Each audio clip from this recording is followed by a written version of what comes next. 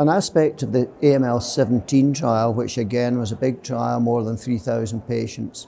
We were interested in a number of issues, one of which was, could we get away from traditional Daunorubicin Ara-C induction?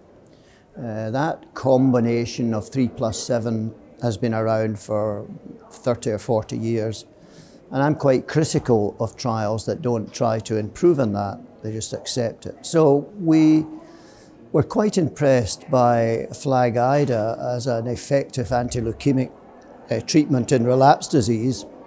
So we thought we would move that up front and randomise that against standard of care, a Daunorubicin Ara-C type approach or a Daunorubicin Ara-C with an etoposide approach. And what we found was that although we didn't improve the overall survival in the long term, the FLAG-Ida patients had a significant reduction in relapse risk. That was balanced by the fact that it was more myelosuppressive. And so we had a few extra deaths in remission that we didn't see in the control arm. So they balanced out. So although the event-free survival and the relapse risk was significantly better, the overall survival failed to reach significant benefit. We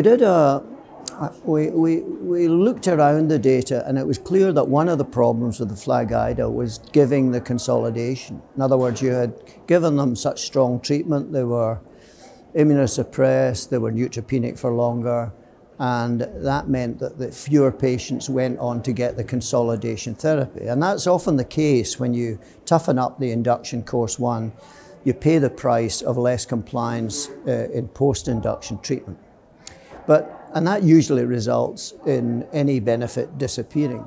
However, in this situation, although this is not randomized data, when we look back at the patients who only got the 2 induction courses of FLAG-Ida and nothing else, but seemed to be well, it wasn't because they had succumbed. When we looked at that, these patients did as well as the patients who got conventional DA plus the consolidation.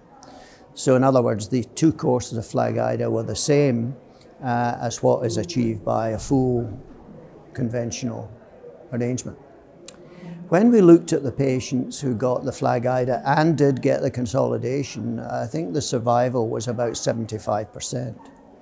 So it suggests to us that there's something in this FLAG-Ida, but it's difficult to give, it is more toxic, and probably we need to give the patients a bigger rest between treatments. But there is a possibility that in the future with FLAG-Ida, if we get good at using it, all you'll need is 2 courses of FLAG-Ida. And that's being prospectively, that was a retrospective hypothesis generating observation. But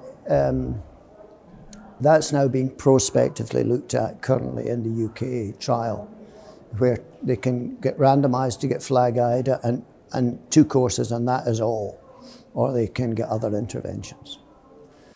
So I think FLAG-Ida is a lot of people use it in relapse because it is a very good anti-leukemic treatment, but it's tough to give.